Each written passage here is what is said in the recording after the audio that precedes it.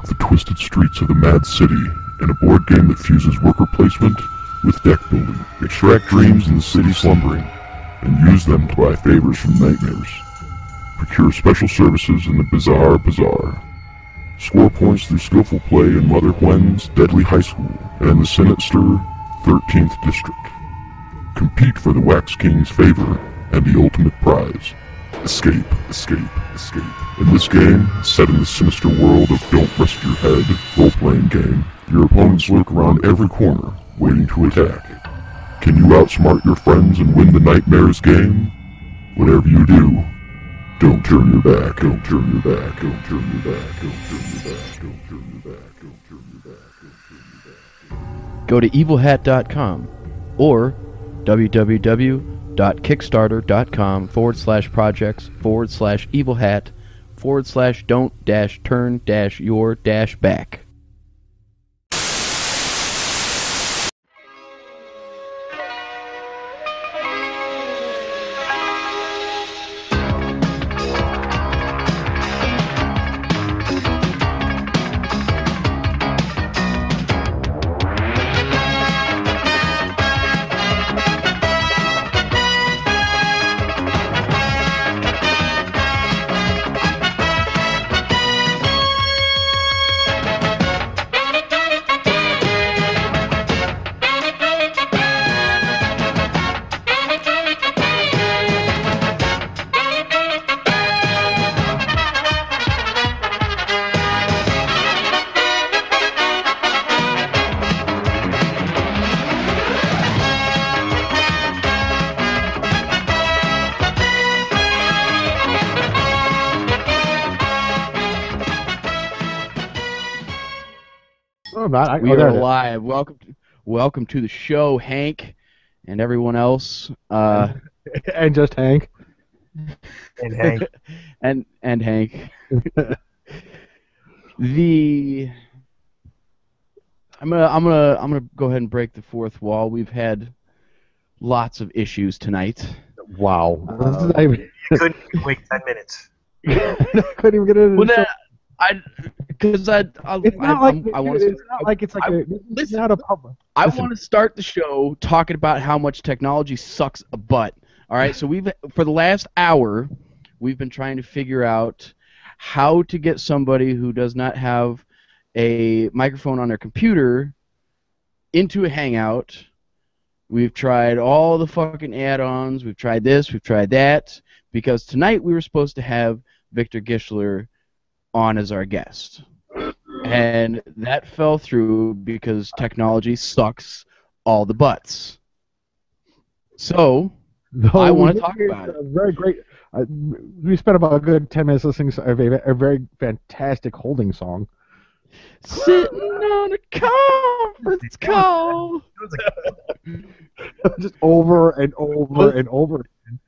Was that sitting on the dock of the bay with the words changed?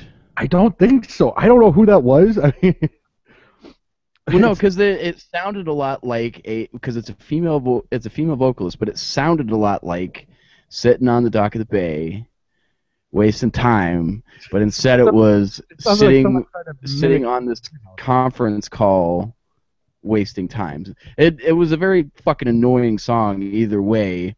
The point is, technology sucks all the butts.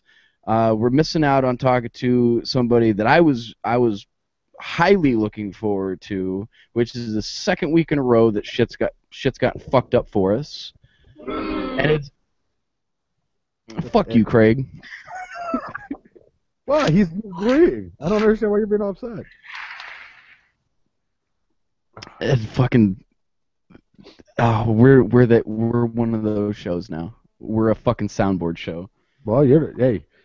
We're live. What do you expect? Well, we're not. No one's going to be watching this shit. They're going to catch us. If someone catches us, Hank, well, he'll catch us later. I don't know. We got one viewer.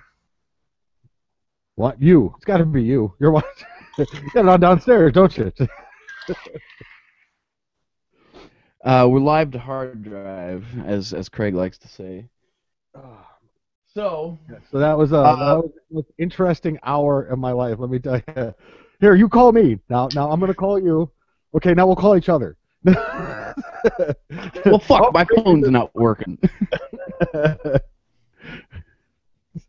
As we just kept looking at each other online, going, okay, that's your number still? Yeah, we just do it. It was very annoying. So,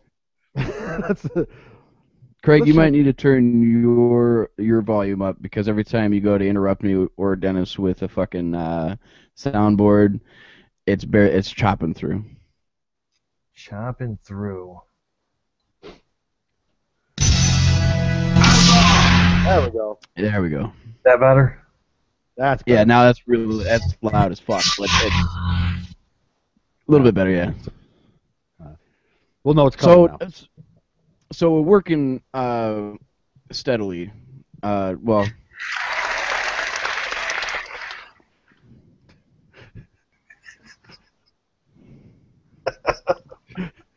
We're working steadily as steadily as we can in figuring out the various things that are fucking the show up. You might want to just get rid of everybody on the show. That might actually fix the problem.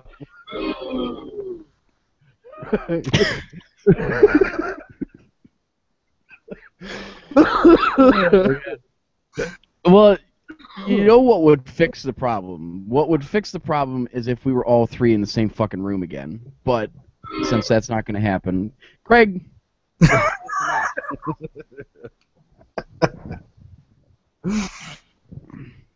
Since that's not going to happen probably ever, well, at least not this year, because I don't think I'm coming back this year.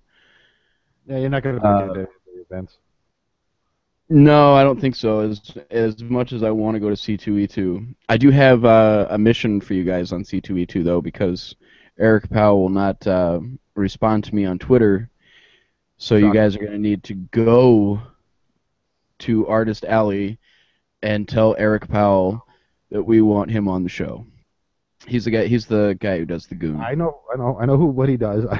So how pray tell do we propose to get him on the show? Do we go up and ask him, or does Craig grab him by his arms and I just give him body blows right into the kidneys? I mean, there's two ways to go about this. Seriously, we could be polite about it, but hey, Mr. I'd like to come on our show, or Craig grab him and then we just pummel him. You're gonna come on the show. You go fucking. I'm gonna bounce your head off the fucking. Whatever it takes. Whatever it takes, Dennis. Whatever it takes. You'll see the paper. No, I've been trying to get his attention to come on the show because I think the goon is coming to an end. And if that's true, I'm a little sad about it, but it has been going for fucking 16 years now. So I wanted to talk to him about it and see what the future holds, or whether or not, we're going to see an offshoot or a branching off of goon characters for future books, or if it's just that universe is done. So when you guys see him at C2E2, I would appreciate if you would extend the offer as politely and convincingly as possible. So should we hand out cards again? Like that went over like fucking gangbusters last year. Well, since I won't be printing them out, if you guys want to make new cards and hand them out, that would be fucking fantastic. So they don't because I highly doubt that you guys would make them look like fucking construction business cards. It did look like a roofing company. I'm not gonna. The Ranting Idiots. Housing.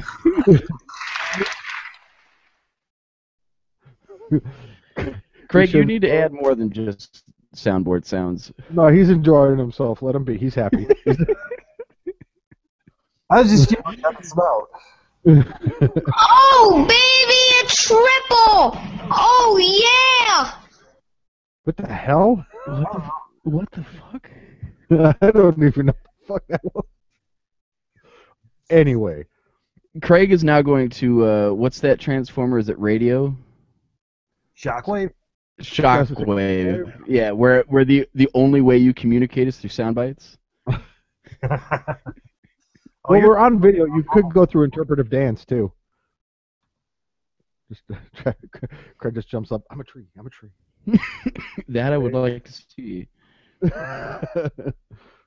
I think that'd be the best way to answer people's questions anymore is through interpretive dance. Just previously we were just leaving me alone then. Fuzzy, fuzzy, fuzzy, fuzzy. Fussy, and Twyla, keep it all inside. So. Do ladies work here? You've lost your lower third again, Craig. What? I didn't hear anything you said. You lost your lower third again. Oh, who cares? I think he's given up on that. Yeah. It's so weird. I mean, this is all supposed to work just when we're by ourselves. It seems to work great. Every time we try to go. I have a new wife. She nice. Oh, God. Anyways. I win. I'm gonna. Whatever. I'll just sit here. This is a song called "Nie mogę zrobić domową." It's been in my country. There is a problem.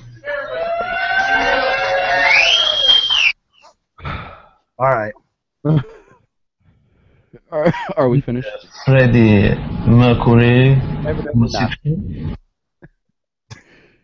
Are we finished now? Yeah, Maybe. All right. Yeah, but with tonight's fucking perturbance, Oh no, the Fiat. like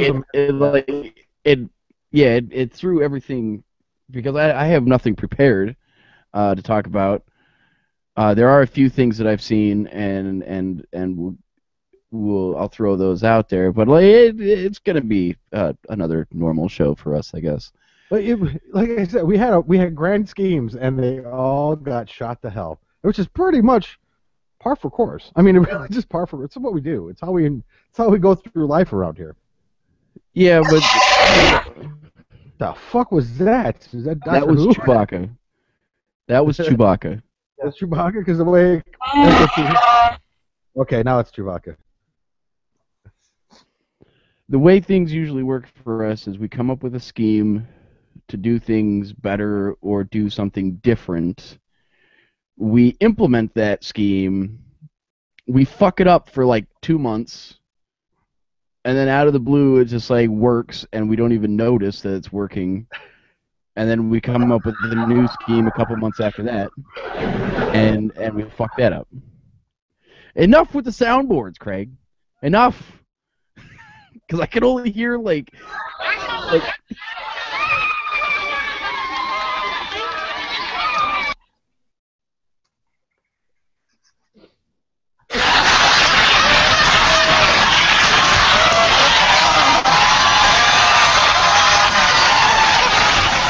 I have no fucking clue what that noise was. It was an audience clapping and cheering. I apologize. Craig is some. Okay, I'm done.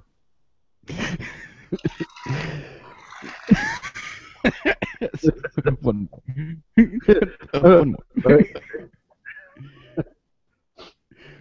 more. I joined Facebook. I saw that. And, Cocker. yeah. I think I added you. And I was thought about not adding you just not to do it because I think it'd be really funny. I wouldn't mind. You're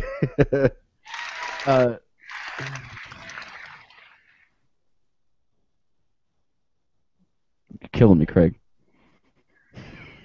You're killing me.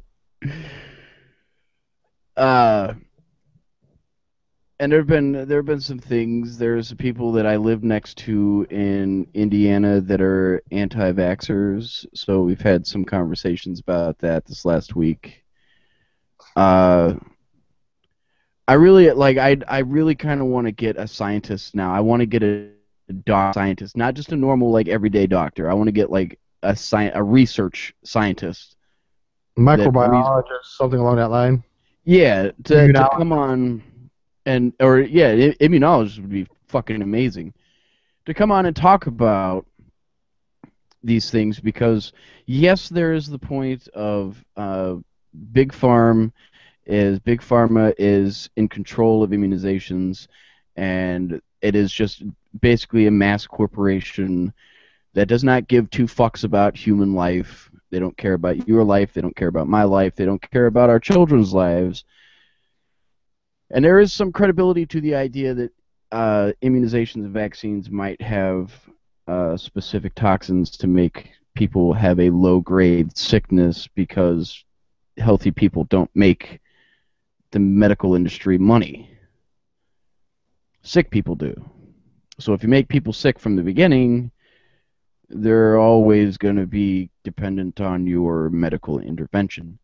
There is some credibility to that idea, but at the same time, we basically wiped out polio, measles, the whooping cough. I forget the scientific name.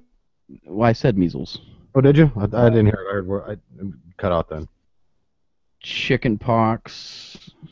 Like we've basically wiped out several diseases through generations of vaccination. And now suddenly these diseases are making a comeback because people are getting on their high horses and saying, I'm not going to fucking give my kid shots. To which I can only respond with, I'm going to give my kid the shots that he needs to you know, stay safe and keep measles and other life-threatening diseases from possibly taking his life, because it's worth that to me. I don't see the correlation equals causation of autism that like the relatively popular argument or counter argument is, well, you know, the rise of autism follows very closely, if not exactly, the rise of organic food sales. I knew it. I knew it. Does organic food give you autism? No, Like it's environmentalism. Yeah, I mean, you know, what is it? No, it's no. That's it. I just read an interesting article. The fact that if you really want to help your kids with autism, you need to study more about environmentalism. They're starting to realize that it's the environment that might be causing a lot of these autism.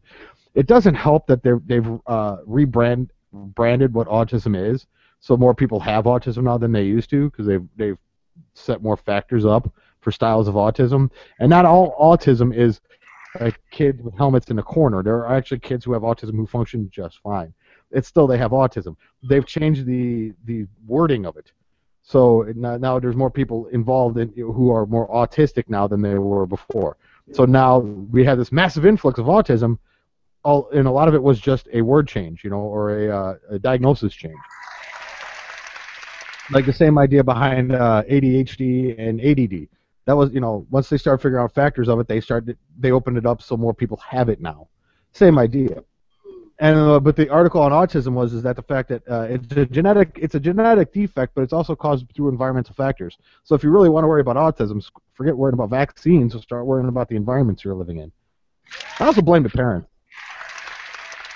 Yeah, that too.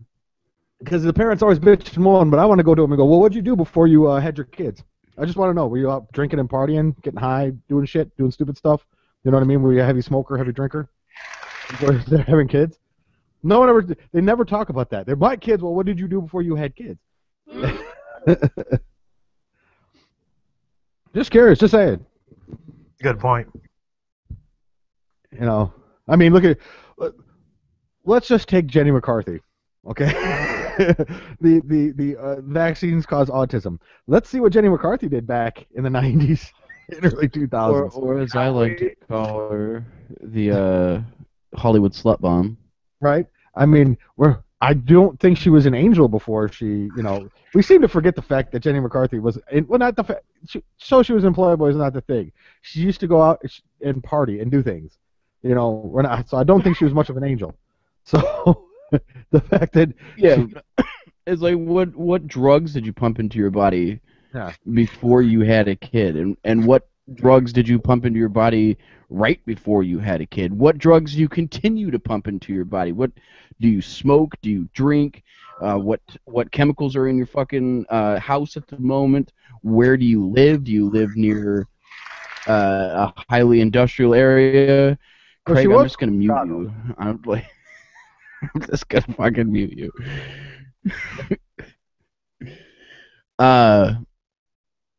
So I would agree. There's a lot of here in northern New Jersey, you have to test your house for radon because it probably should be tested everywhere. Anywhere that there's been mining, you guys should probably. Well, you guys don't. Dennis, you have a basement. Craig doesn't have a basement. Yeah, Craig's not up in our echelon of home ownership.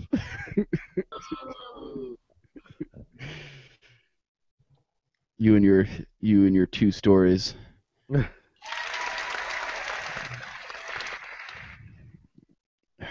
fucker. I want to mute you, but I know as soon as I mute you, you're gonna start fucking talking. You can't mute me. I can mute you though. Yeah, I can say. No, you can. Say now, just mute. See, and I can unmute me, but I still can't hear you. Oh, you turn off my camera now? You fuck. Oh yeah, it's all video now. That works out perfect. And now you've completely full motion video. Hi, Hank. Nice to see you. I'm in full motion video too, because I can undo. God damn it!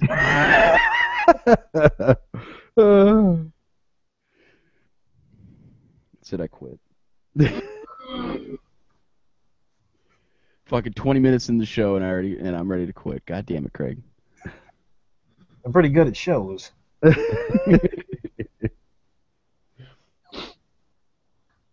Oh, I totally didn't even record that for the Audacity. What's that? Any of it.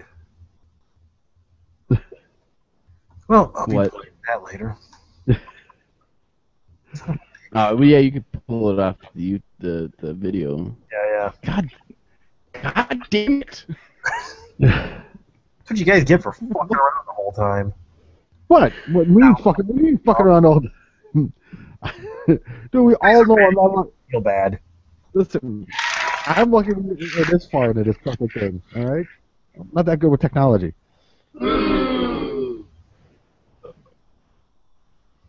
I'm gonna fly out there just to take your fucking soundboard away.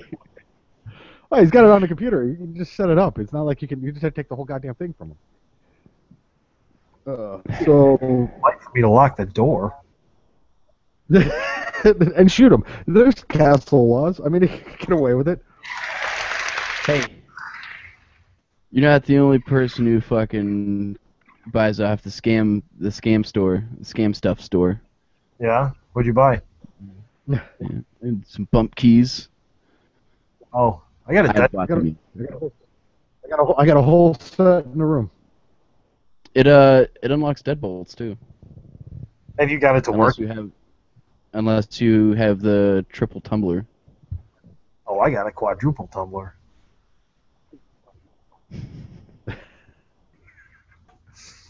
I also have a garage door between the locks.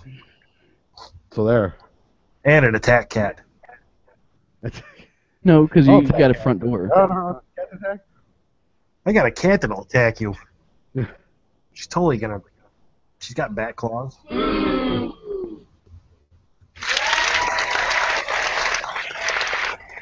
I've met your cats. Your cats are fucking sweethearts. Sir. No? You guys got another one? Yeah, we got a third one now. Oh, was that the kitten you got? Yeah. I totally didn't have this the whole time. Did you guys see that Jenko jeans are making a comeback? Why? That's awesome. Well, I don't know. I just saw a thing about it. Just like, I guess evidently they're making a. I have no clue. I'm trying to find out why Jenko jeans are making a comeback. Because they were the best. Yeah. Did you ever think about it? Proudly brought to you by Jenko jeans. And seizures. worn by douchebags all over. You just be ready for when I get a pair. So I had a pair of Jinko shorts when I was like 13. God, I think back. I had baggy pants too, but I'm trying to remember when that was. That was 20 years ago. That was 2012.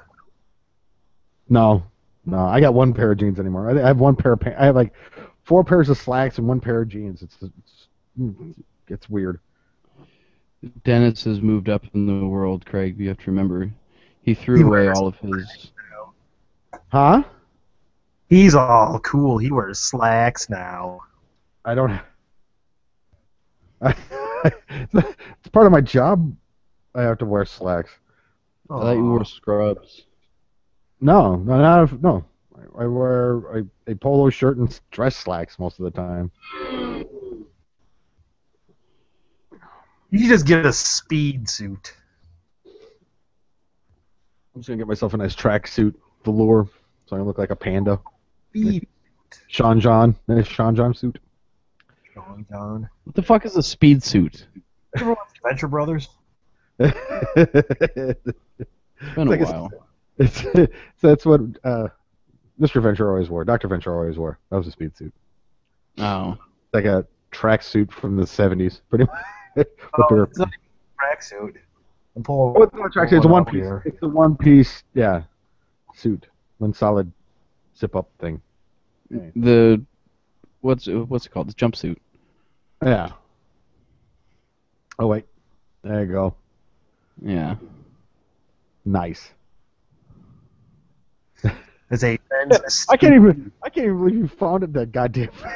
Is that making it? Google typed in men's speed suit. Bam! Right there. There it is. Yep. How much are they? Wow, they're $30 a piece. Yeah. Why? Why would you wear that? I don't understand. I mean, I get it if you're like maybe worked on cars or something. But wear that. Think about that. Think about that thing you just said. What? Working on cars? No. Why wouldn't you wear that? What? Why would you wear that? No. Why wouldn't you? People, listen. God damn! Look at that speed suit right there. Oh yeah. That just screams sexy. I mean, it screams speed suit. Elastic waist helps you move quickly, and short sleeves keep you cool while you bring the heat. Oh yeah. I'd wear that.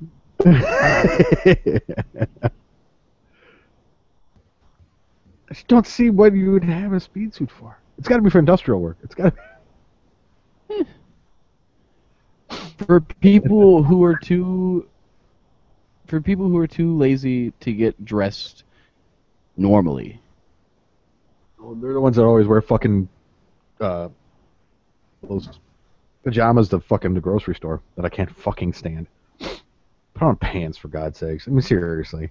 How hard is that? When I go to the store and someone's not wearing, like, just walking around and, like, just sweatpants or a fucking pair of fucking pajama pants, I just want to burn them in those pants. Unless they're a pregnant lady, then they have an excuse of wearing sweatpants. Well, okay. I'll give you that caveat. Okay, that's fine. But otherwise, forget it. There's no reason a grown adult needs to be wearing any of that. Admittedly, but see, that's where you go wrong. What? Is you say there's no reason that a grown adult should dress that way. No. Well, there's not many grown adults anymore. Good point. Good point. They're just large children.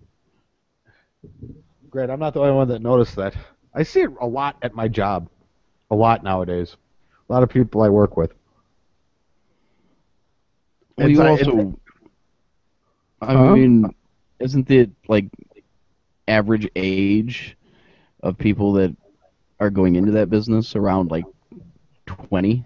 No, the average age is this is usually a second career. I like the green one. I'm not gonna lie. They also got red. Red and yellow. The green and the red. I'd go with that. I think that'd be you. Oh, check it out. You can get the green with the built-in belt. Nice. It's one of those old. And look at the fastened belts. boot cut on those. Oh yeah. Those shoes, dude. Those shoes are classic. Oh my god. Did people actually wear that shit?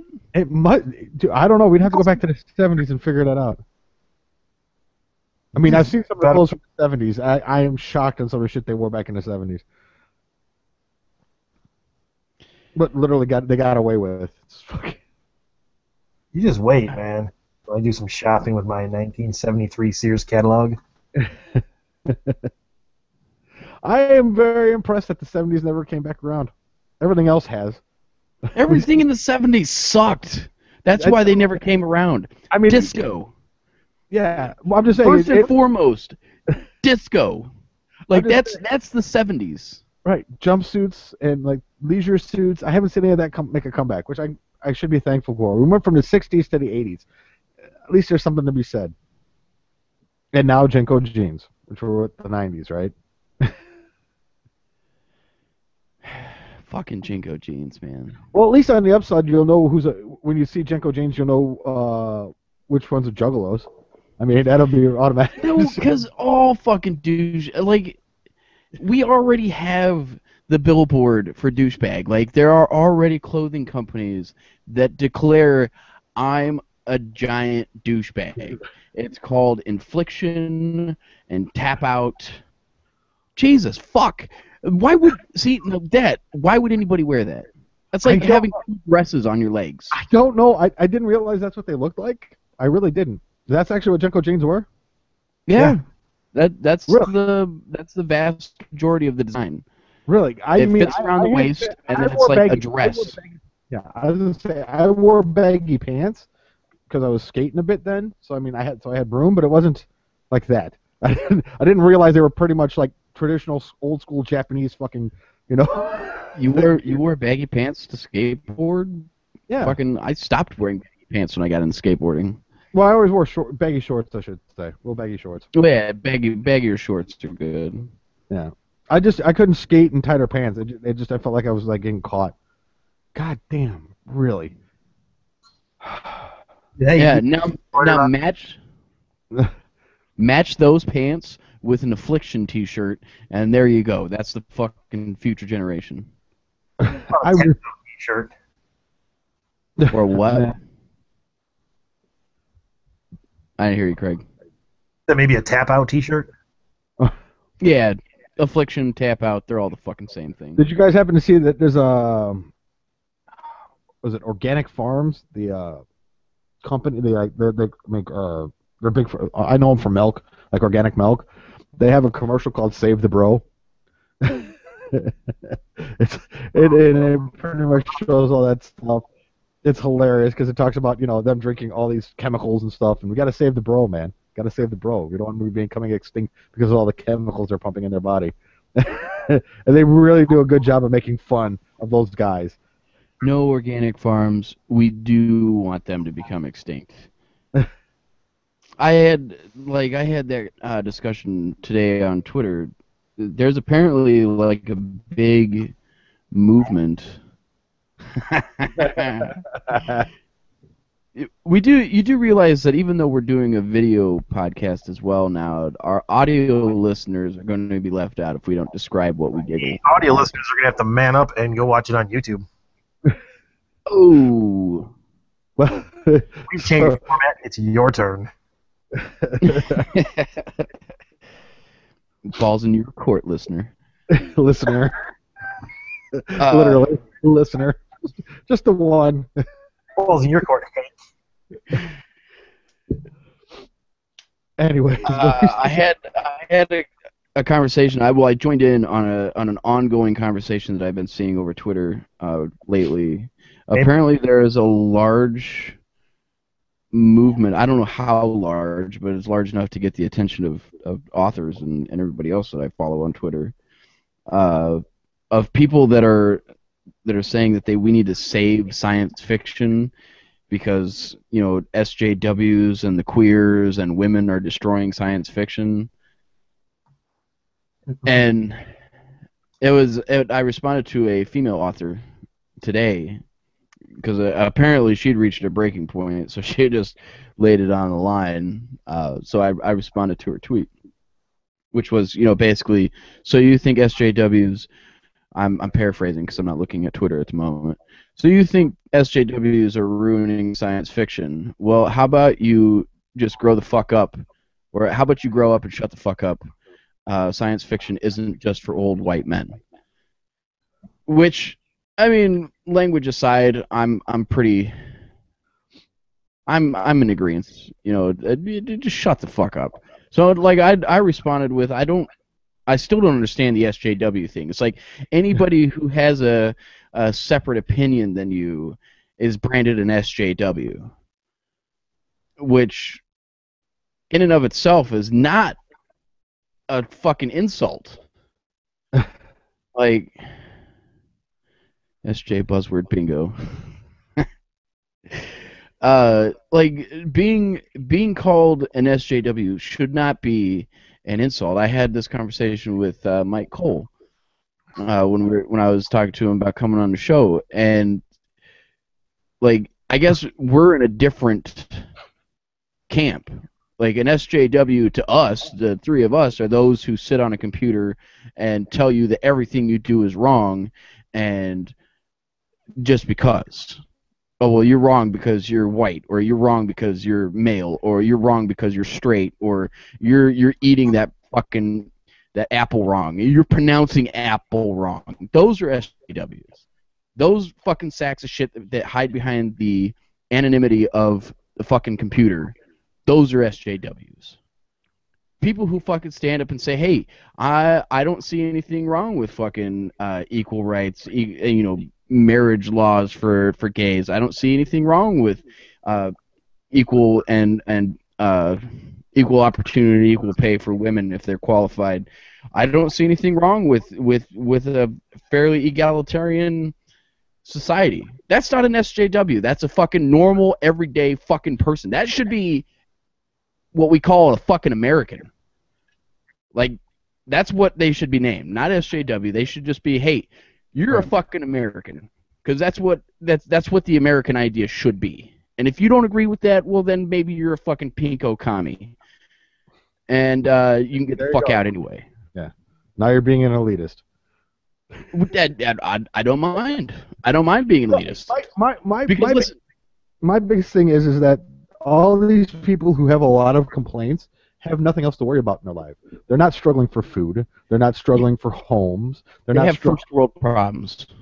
Yeah, it's when you're afraid that Donuts doesn't give them free Wi-Fi.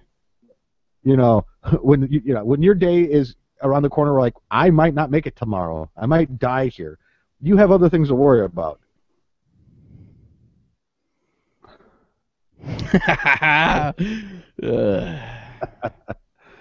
But I mean, I'm with you on the fact that everyone has the right to be miserable. Let's leave it at that. How's that sound? No one ever has the right to be completely happy, because there's no such thing. Everyone has the right to be miserable to their own level of acceptance. I'm sorry. I don't care how great your life you think it is, you're always going to have problems. And if you feel so strongly about it, go out and do something about it. That's all I say. Yeah. I mean, if you think that this is a big thing, go out and vote against it or for it, or stand stand on a picket line. Do something. But just sit behind a computer and bitch about it, or get online and tell someone what you. I mean, this is a great medium to get things out. But that doesn't mean that it changes anything, because if that was true, every time we had a vote to be cast, things would have changed in this country. Everyone who watches this shit online, everyone who watches shit on television, who listens to it on the radio, they get all incensed about it, they'll say something about it, but when it comes time to act, they don't. So they just want their voice to be heard, but they refuse to actually do it and go out and do something about it. Well, they don't even want their voice to be heard. They just want to bash somebody. It's not even about being heard. They just want to fucking go and attack somebody. And there are people out there who are susceptible to trolls. And I don't I don't have any kind of advice for them to not be susceptible to trolls. But the fact of the matter is, like, getting back to the original point, like, okay, so a lot of women are writing sci-fi now. Okay. I don't have the books with me at the moment. The Halo series. Well, yeah. Okay, so let's look at this logically real quick. Sci-fi. One of the first sci-fi books ever written was Mary Shelley's Frankenstein. No, that's horror. It's still social. It's still one of the precursors to science fiction writing. You got to think about like the idea behind the story, not just horror, but the story itself. You know what I mean? Science, creating, the science itself. You know what I mean? Well, there's science fiction inside, yes. What? Inside the novel itself, but it's more horror. It's considered a horror in the horror genre, not in science fiction. But let's say, I don't know what the fuck. Wikipedia sucks. Halo novels. Halo graphic novel. Karen Travis has written several of the Halo series novels. She's a fantastic fucking author. Liesl Schwartz, somebody we've talked to on the show, fantastic author. I unfortunately have mostly male authors, but I have been picking up more and more female authors. But let's not get it fucked up here. The fact of the matter is, I'm a relatively conservative person. That's putting it nicely, sure. Relatively conservative. I'm relatively conservative. I have beliefs that probably went out of style fucking 80 years ago, but I don't push them on anybody. They're just a way I look at the world, and I don't see anything wrong aside from the very obvious things. I don't see anything wrong with the way things are headed. Like, I agree with most of the people that are in these various causes, with the exception of the fact that they're missing the point. Their cause is very narrow when the answer is a little bit wider. The big picture is, but we live in an outmoded system. But back to the point, I read female authors. Some of my favorite authors now are women. One of my favorite author of all times is Clive Barker, who is gay. And a woman. No, he's not a woman. He's just gay. I was just going with your point. Helpful. But the fact that people are worried about science fiction, and there's another like subgroup of that main group that say that they need to take conventions back because they're being stolen away by these SJWs and these people who just come to cosplay and they're not into the fucking nerd culture and fucking I want to be angry. Then fuck off. Travis, you said that 2 weeks ago. I was gonna say, I could have sworn we had that argument about people coming in that really aren't. I don't think that if you're not really into it, that you should be there. But I don't have control over that. I don't say we need to take conventions back because those people are making other people money. What the fuck? Yeah, I mean, in all honesty, I just. What the fuck is that, Craig? Is that what that noise is coming from? You're fucking... yeah. Hit those buttons. I didn't realize it went up to that.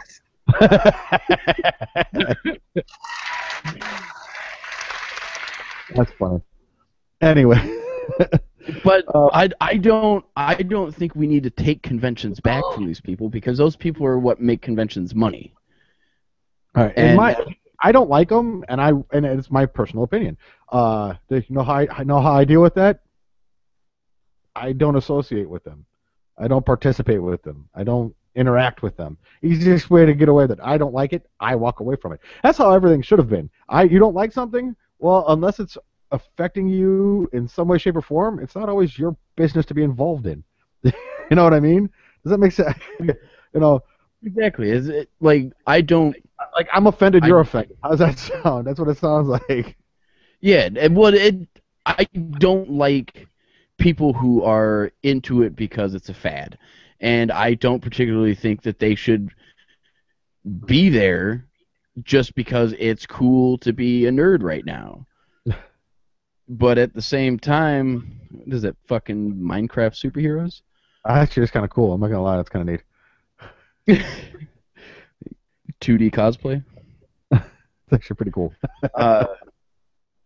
I don't necessarily want them to be involved in it, but like you said, Dennis, when we go to C2E2, we go see what we're gonna go see, we go buy what we're gonna go buy, we hang out, we chit chat, we get something to eat, we have a couple beers, we go the fuck home.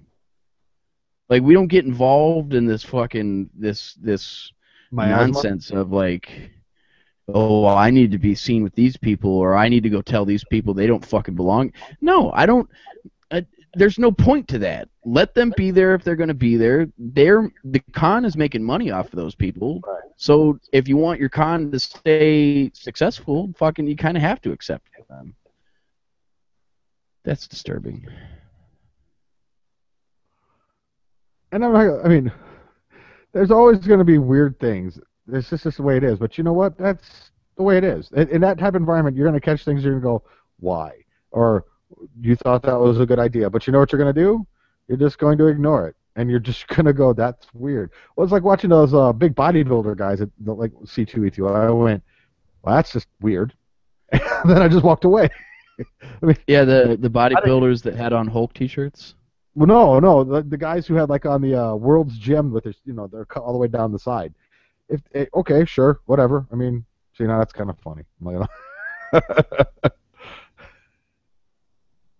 don't know if that's funny or sad.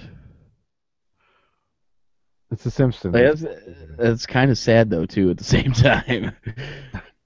And then there's the triple boob.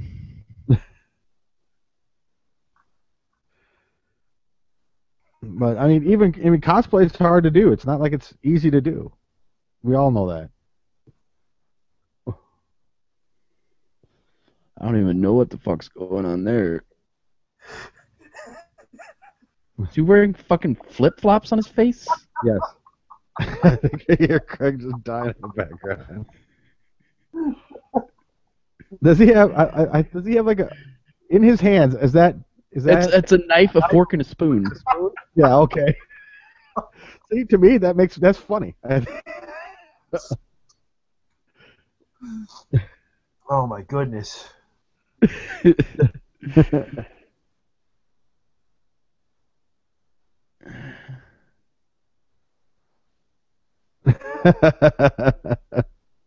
See, there's your answer right there.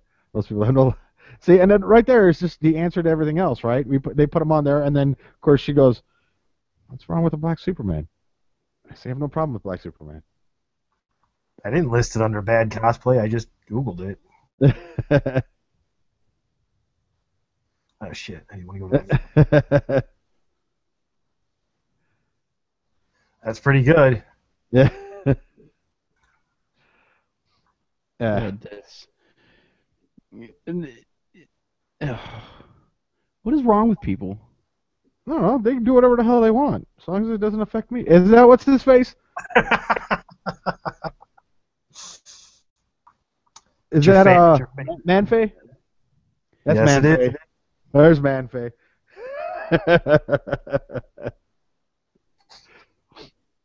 See? And what happened? We know who Manfay is now. And he has no problem with it, and he's happy for it. It's like the guy that came as Dr. Roxo at C2E2 last year. Yeah. That was great. I'm sorry. Dr. Roxo kicked ass. I like Dr. Roxo. But the point is, like, I don't understand the SJW attack, and I don't understand the mindset that certain groups of people are ruining a subculture. Because, and I can trace that all the way back to being a fucking punk rocker in my teens. Oh, you like NoFX? You're not a fucking punk rocker. Oh, you like Blink 182? You're not into punk rock. I will say something about that. Anyone who says Avril Lavigne's punk rock, they need to die. That's just simple. Well, yeah. I mean, I had a girl tell me once that she was into punk rock, and the first band that she listened to, I was like, really? What are you into? Because I'm into punk rock. What are you into? The first band she listened was Papa Roach. I was like, yeah, this conversation's over. Because... God, Man-Face's been around that long? Fuck yeah. Was that Jerry Springer? Oh, that's Unscrewed with Martin Sargent. Yeah. That was a great show. Martin Sargent was a fucking genius. And now he puts a coat down. But, like, I could trace that argument all the way back. And yes, I've been involved in that argument on the other side where, oh, you don't fucking belong here. Fuck you, you're not into this.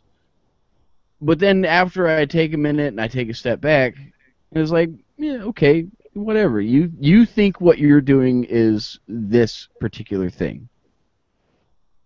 Have at it, because you don't affect my life at all. Your musical taste, or your comic book taste, or your fucking novel taste, or your movie taste, your fucking fashion sense, none of that shit. I don't give a fuck what you like.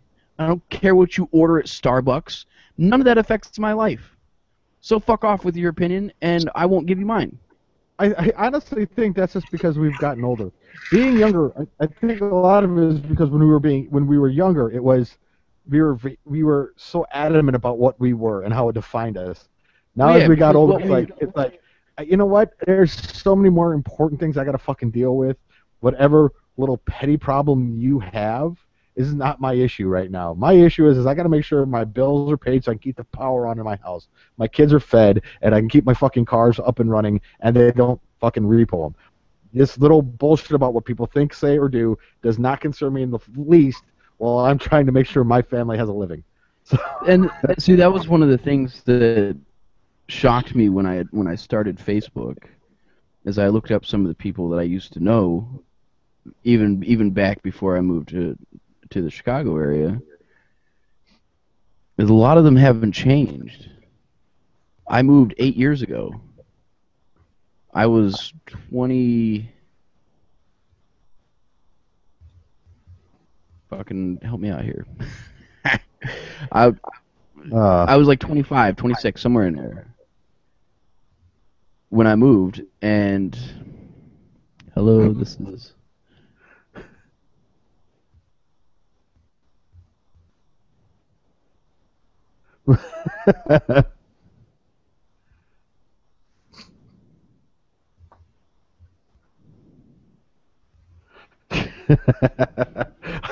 I just love their faces because they're like, yeah, okay, and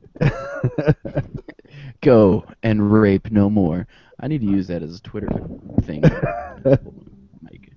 But no, you're right. You know, and I look back at the people that I used to hang out with and the people I used to know, and a lot of them haven't changed. And their image and their ideology still defines them. And I find that troubling because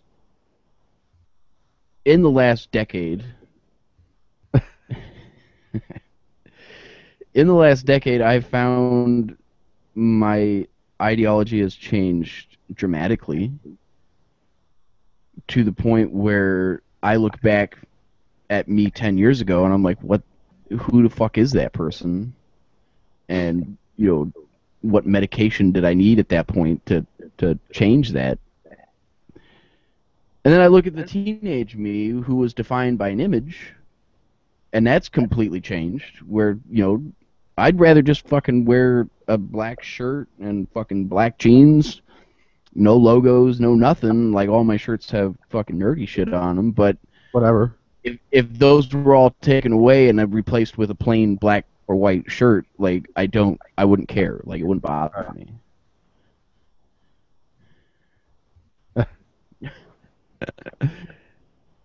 Yeah, that's yeah.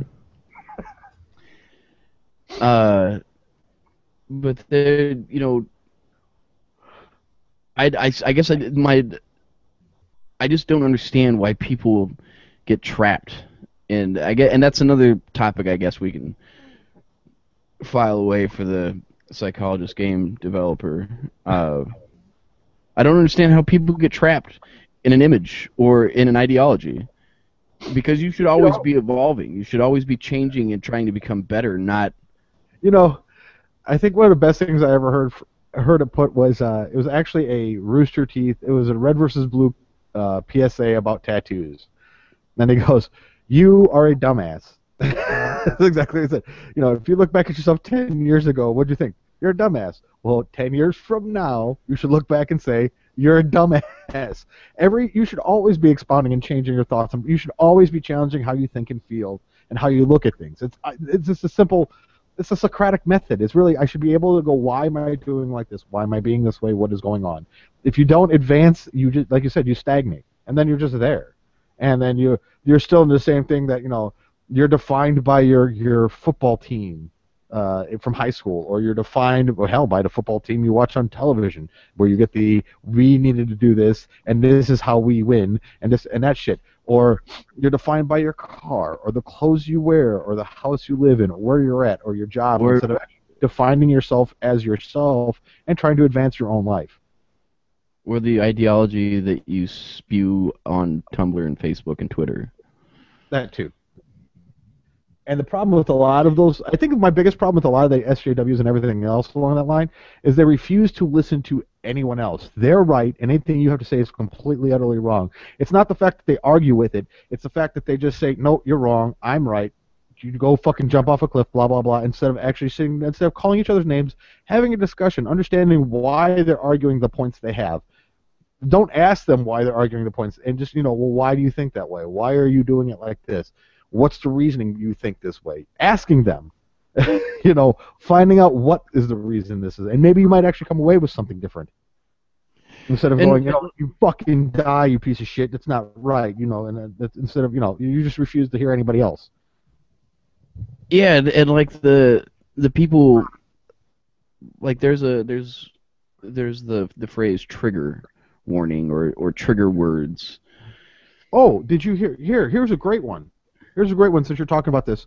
Did you see the man who was let me find the article. Go ahead and finish it. This just came up, and this is perfectly fitting in with what we gotta say. Go ahead and finish.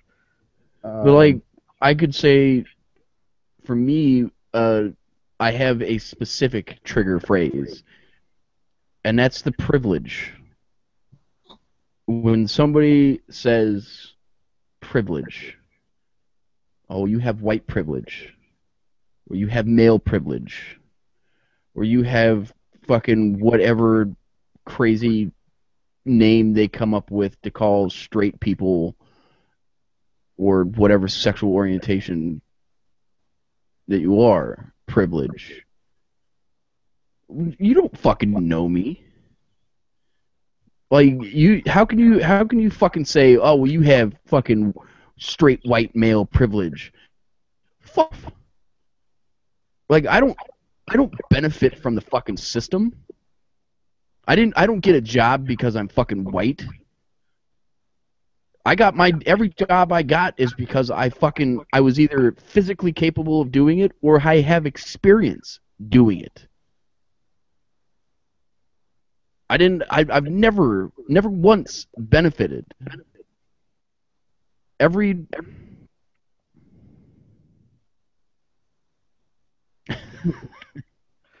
there you go. That's actually a really good quote. like I've never once benefited from the system. Almost every single interaction that I've ever had with a police officer, yes, maybe I didn't get shot because I'm white. I'll give you that. But almost every interaction that I've had with a police officer, whether I was the offender or the offended, I was treated like shit. So where am I benefiting from that? I'm not benefiting from a system that pays me more because I'm a male. I'm benefiting from having experience in manufacturing, and I get paid more based on my experience. I started at the fucking bottom. As the fucking rap song says, I started at the bottom, now I'm here. And I'm still at the fucking bottom. So where's my fucking privilege? You want to talk about, we've all heard the fucking, well, you don't have to worry about getting raped. Well, neither do you. How many times have you been raped? That's exactly what I want to talk about right here, okay? I read this today. Male student allegedly banned from campus because his resemblance to a rapist was triggering. Male student, this is from, I pulled this off of Raisin. I saw it a couple other places. I pulled this off of Raisin.com. A male student at an unnamed college in Oregon was investigated for sexual assault. But even after he had cleared his name, he was still prohibited from having a contact with a female student, denying him access to his classes, residence, and job, because he merely resembled the man who committed rape. According to the anecdote at a commentary piece for the Harvard Law Written Review by Janet Haley, a professor of law at Harvard University, the piece provides an in-depth look at the trouble with campus sexual assault education efforts, hitting on many subjects I've covered previously. Blah blah blah. I recently assisted a young man who was subjected by the administration at his small liberal arts university in Oregon to a month-long investigation into his campus relationships, seeking information about his possible sexual misconduct in them, an immense invasion of his and his friends' privacy, and who was ordered to stay away from a fellow student, cutting him off from his housing, his campus job, and educational opportunity, all because he reminded her of a man who raped her months before and 1,000 miles away. He was found to be completely innocent of any sexual misconduct and was informed on the basis of the complaint against him only by accident and offhand. The stay-away order remained in place, and he was so broadly drawn up that he was in constant risk of violating it and becoming undisciplined for that. When the duty to prevent a sexual hostile environment was interrupted at this expanse, it is firmly indifferent to the restrained person's complete and total innocence of any misconduct whatsoever. It is devastating to think that of a student being unable to walk around his campus without having to be risk of being traumatized by reminders of a rape, but restricting a totally innocent student from walking around campus because he looks like the person who raped her is unacceptable. That is exactly. This guy has now had his life fucked up because he happened to look like somebody. That is exactly. And for our audio listeners, the reason why I was giggling in the background is because while Dennis was reading all of that, Craig put a picture of Bill Cosby up with a close-up of his face. But that is exactly what I'm fucking talking about. We are experiencing a moment. So now he just puts up a baby? Just cause? Yeah, I don't know. It's a cute baby though. We are watching the development of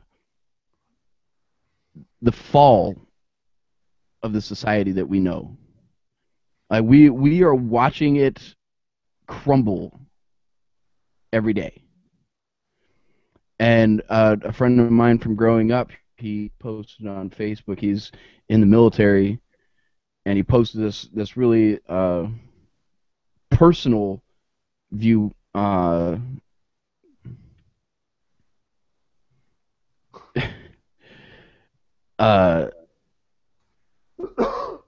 Where he's talking about, there are no more great leaders. The generals have failed us. Our society cannot stand, and it won't. As much as I don't want to admit that to myself, I don't want to admit to the idea that this will not stand, and we will not stand. We will not be able to stop the eventual decline or invasion of a foreign nation with fighting on American soil. I'm not so worried about an invasion. I'm just looking at the collapse of what we have, which is I'm not going to say it's happening now. Huh? The collapse is what leads to. Right. Well, I'm just saying the collapse of the structure. I mean, if you go back, and I know we've talked about this 1,000 times before, and this is like the old school show, and it's just you and me, and we used to go off on these tangents. But I just had this discussion a couple days ago. The reason I think this is going to happen is because I was reading an article about the ancient Rome, the correlations between what happened in ancient Rome and what happens now. And again, the old saying, they always say history is doomed to repeat itself. You know, I mean, and I'm looking, economic collapse, heavy taxation, controlling factors by the elite and government. I'm trying to remember some of the other. I know they use slavery was involved in there. The use of more slavery, which is just pretty much the same process of low wage workers, as far as I'm concerned. And the far right likes to, and the far right likes to make the correlation of the fact that Rome fell. Greece and Rome both fell shortly after basically opening their moral standards wide open. Yeah, where sexuality was abundant, and men were fucking men in the streets, and it was fucking crazy. It was just an anal fuck fest. Yeah, well, that's because they didn't realize that's how it always was there. They didn't have their sexual proclivities were always like that because one, they weren't Christian for one thing. So, yeah. Let me tell you this. All right, here's an example of. There was a time in my life where I held to far right, extreme right ideology. Extreme right ideology. I was a disillusioned young white male who did not like. I was already misanthropic. I already had the mentality from the punk rock days of the class war, and I fell into an extreme far right ideology, which I walked away from and said, that's fucking bullshit too. But I know people, Christians, who absolutely believe far right ideology. Maybe not extreme far right, but far right. Who have a homosexual son. Like, how can you hold to an ideology that basically says your son is subhuman? Yeah. Because it fits with your theology? Like, I almost committed major grammatical error there. It doesn't make any sense. It don't make any? Is that what you're going to say? You're going to say it don't make any. It don't make none. It don't make none at all. Which would mean that it does. Don't make none, never mind. But I can't hear that. We're inundated here real quick by something.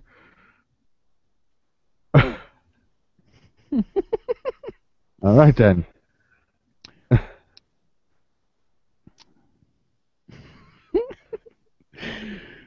Craig, you're being disruptive. But it doesn't make a tremendous amount of sense to me that people hold to these ideologies that make they're nonsense. Like, there's no critical thought, there's no logic, there's no reason behind it. It's nonsense. Rome and Greece didn't fall because they were fucking each other in the ass. Rome and Greece fell because the fucking elite in those countries, in those nations, in those empires allowed them to fall. They did things to purposely make them fall. And it had nothing to do with people's sexual orientations or sexual proclivities or preference. Like it had nothing to do with that.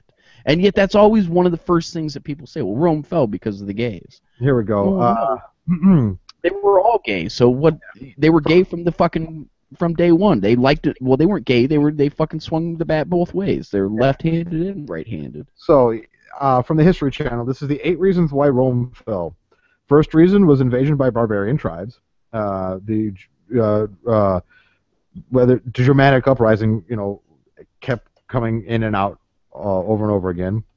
In economic troubles and over-reliance on slave labor. In other words, overly taxed. Let's see. Constant wars, overspending had. Here we go. Constant wars and overspending had significantly lightened imperial coffers, and oppressive taxation and inflation had widened the gap between rich and poor. In the hope of avoiding the taxmen, many members of the wealthy classes had even fled to the countryside and set up independent fiefdoms. At the same time, the empire was rocked by a labor deficit. Rome's economy depended on slaves till its fields and work as craftsmen, and its military might had traditionally provided a fresh influx, but the conquered peoples put to work. But when the expansion ground to a halt, they ran out of slaves. The rise of the Eastern Empire, the Byzantine, or later known as Constantinople, started dividing the empire into 2 halves. Overexpansion and military overspending, shocker. Government corruption and political instability, rather shocker. Rival of the Huns and the migration of the barbarian tribes. See, and this says here, Christianity and the loss of traditional values, which I still have. Let's see, with the decline of Rome, the decline of Rome dovetailed with the spread of Christianity, and some have argued that the rise of the new faith helped contribute to the empire's fall. Ha! Yeah, like Christianity was the fucking answer to everything, apparently, and yet, if you think about it logically and reasonably, Christianity is probably what opened the floodgates to most of the world problems.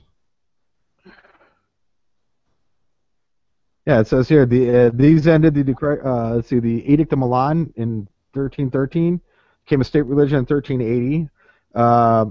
May have eroded traditional Roman values.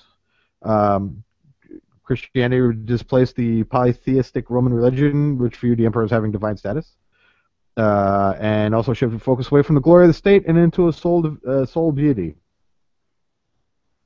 And then popes and church elders took an increased role in political affairs, further complicating governance. So there.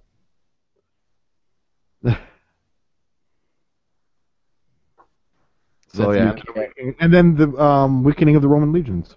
Military was the envy of the ancient world, and during the decline, legions began to change, unable to recruit enough soldiers. Had problems like Constantine began to hire foreign mercenaries to prop up their armies. Legions eventually swelled with German Goths and other barbarians, so much that all these soldiers had little or no loyalty to the empire, and their power-hungry officers often turned against the Roman emperors. So, that's kind of interesting. There's some simple. There are definite correlations between what's going on now and what went back then.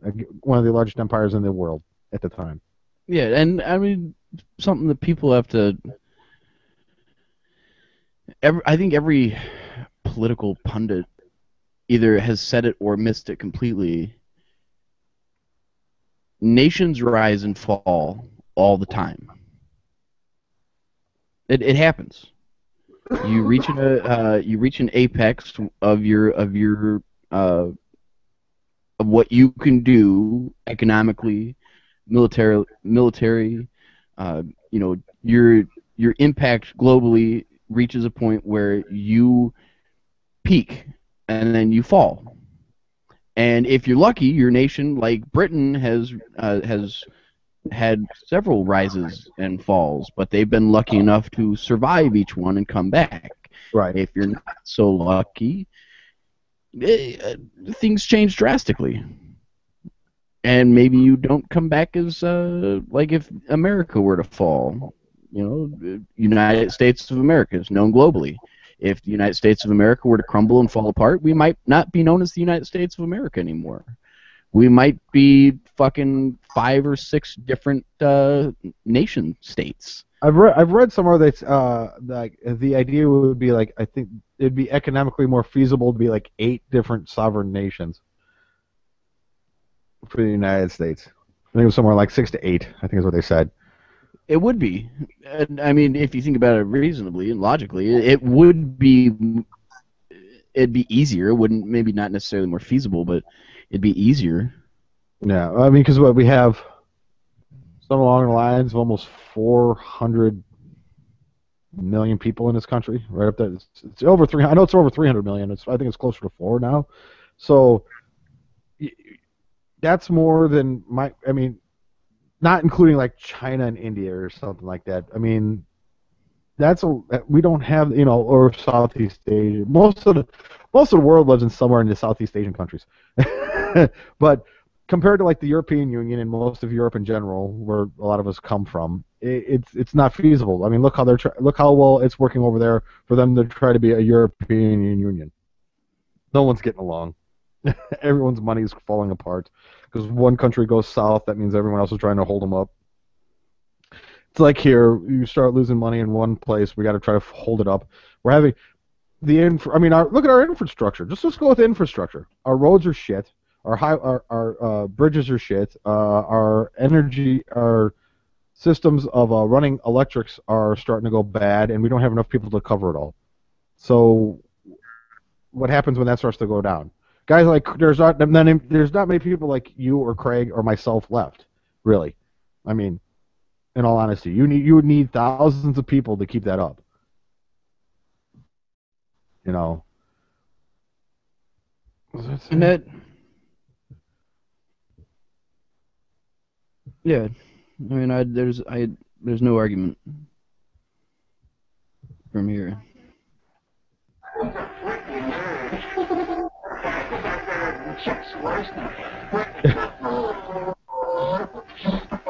Jesus.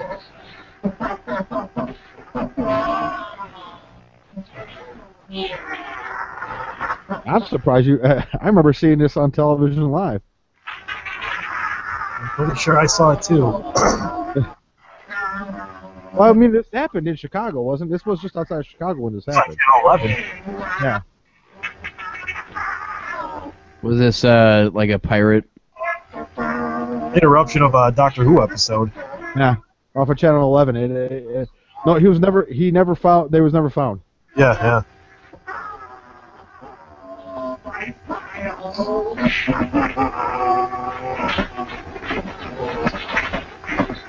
Oh, I just made a giant masterpiece for all the greatest world newspaper nerds.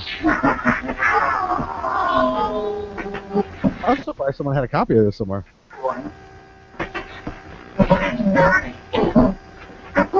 I'd like to know how he got that background going. Like, is that just like a piece of corrugated steel that someone's just moving back and forth?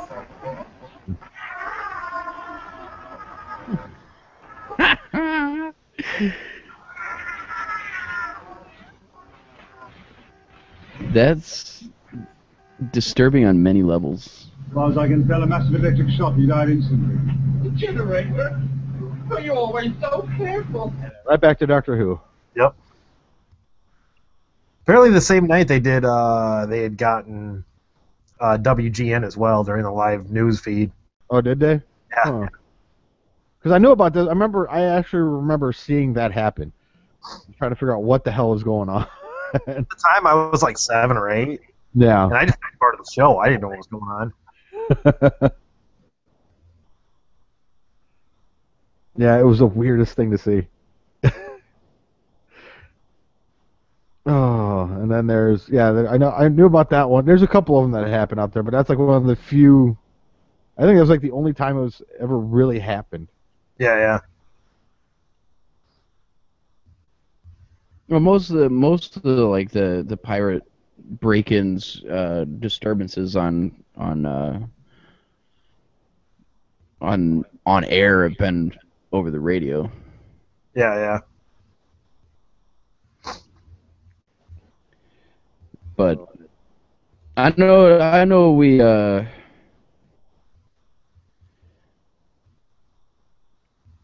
we kind of went down a little bit darker hole that we haven't been down in many moons on this episode. I don't know exactly what led. Well, yeah, I do. I led us down that rabbit hole. Well, you were angry. Sometimes when you're angry, sometimes you need to have the place to vent your anger. Yeah, and I this is the. Or aggravated. And this has been so much anger, just aggravated, really. And this has been like, for me, this has been a life-changing experience. Doing this podcast, because I've opened myself to listen, like actually listen to other viewpoints. Yes, you've exposed yourself many times on this. Yes. Thank you. And fuck you, Craig.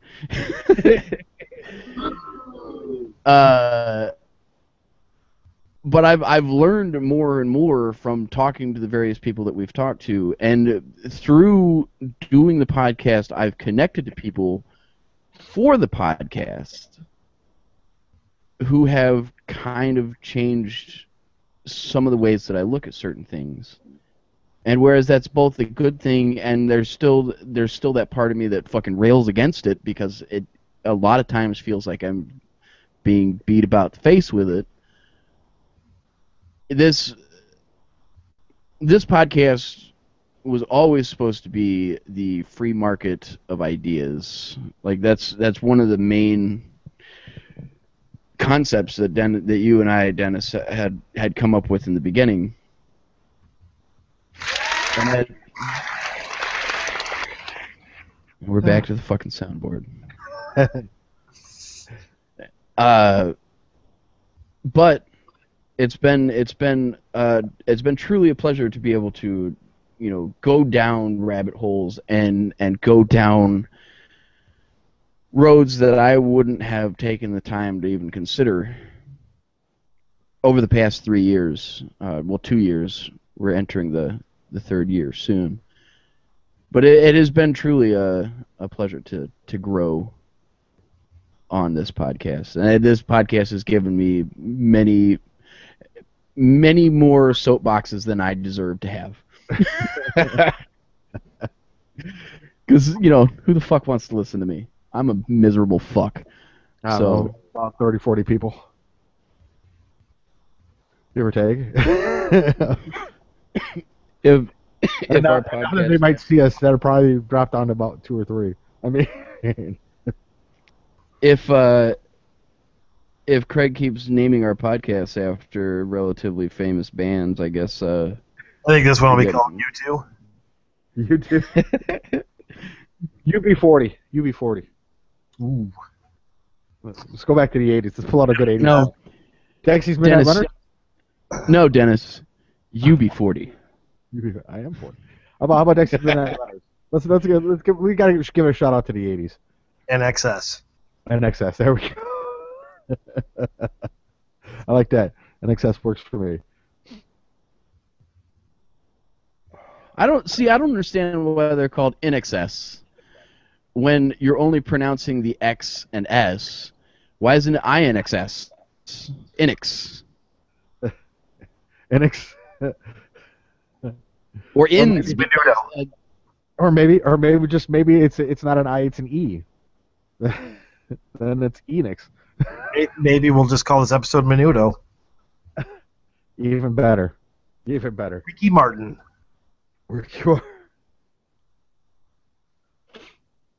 It's got to make some sense, though. What, Ricky Martin doesn't make any sense? Not for the title of this show. Coldplay totally did. We talked about video games and board games. What is that? And the fact that it's cold as fuck outside, so it's cold play. It makes sense. Kind of. If you want to, kind of, maybe. Hey, if fucking, people can draw a correlation between things that have nothing to do with each other and say that that's it, then fucking A. That makes absolute sense. Right on. Word. Thunderbird. Where are we at on time? We're fucking... Oh, we're fine. Craig's like, we can go way much longer. Travis like, I'm running out of steam. I have run out of steam. I'm pleasantly. Like, our show was like normally we come in a little blind when we do any normal show, but we were totally set up for something completely different today. So I had like nothing on the game. You know what? Plan. You guys need to just buck up. All right, Mr. Buck Black up what? Buck up. Yeah. Mr. fucking, I don't have anything going on my computer. I was totally doing all kinds of stuff. Yeah, no, we can't see you is what I'm saying. Ass. I'm busy working this whole thing out. Yeah, by shutting off your screen completely. What are you busy downloading more fucking samples? To your soundboard?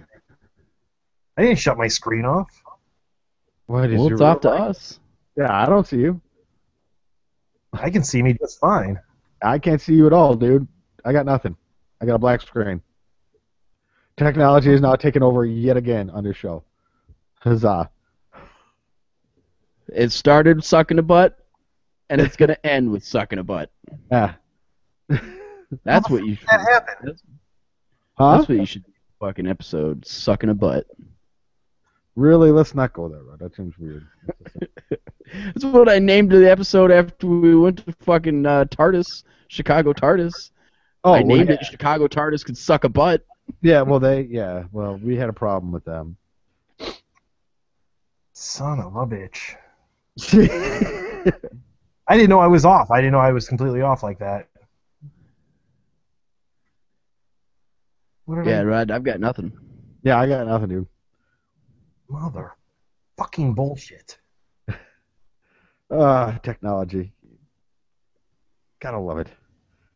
That's why you should have saved the hour beforehand. We'll see now your screen share is working. Yeah. I'm just gonna have to screen share the whole thing. Try turning your screen share off, see if that fucking turns it back on. Did that do anything? There you go. Oh, okay. Yeah. There we go. It must have just been between the two that I just did. See, you should have saved the fucking that hour of technical difficulties that we recorded, and we could have just added it in. No, I shouldn't have. Because then you would have had the fucking excellent hold music. Oh, I get some excellent hold music if you want that. No. I could though. No, I can't. I do have to say, I am just pleased as punch at the intro, the video intro for the YouTube channel. I like that. Oh, that's hilarious. And then did you enjoy the actual video that I put together for the show last week? That was just clips though. It was just. Well, yeah. But I made it look good. Well, yeah, but it's like 2 clips.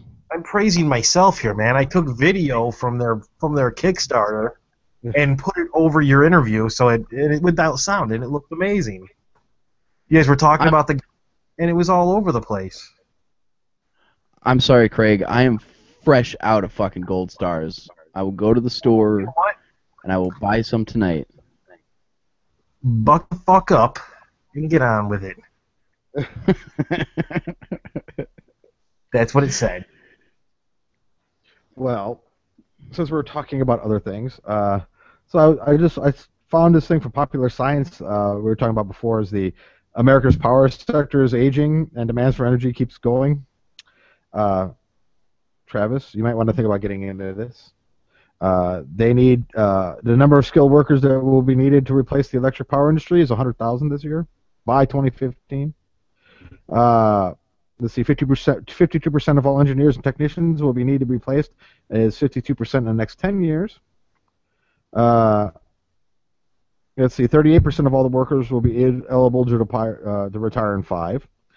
56% of the National Grid's engineers are at least 45 years old, and 44% of the National Grid's engineers have less than 10 years experience.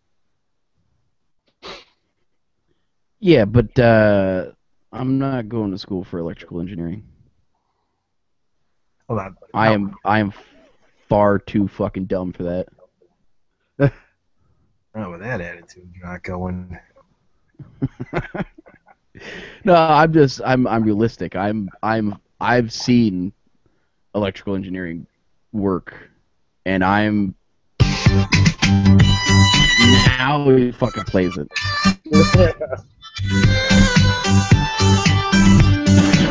Yeah, my name's Todd, and I don't give a fuck.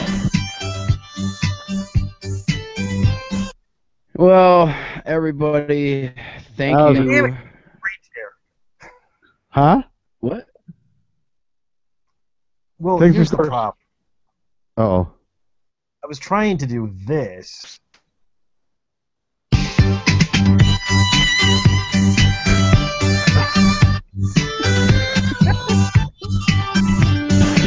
Yeah, my name's Todd, and I don't give a fuck.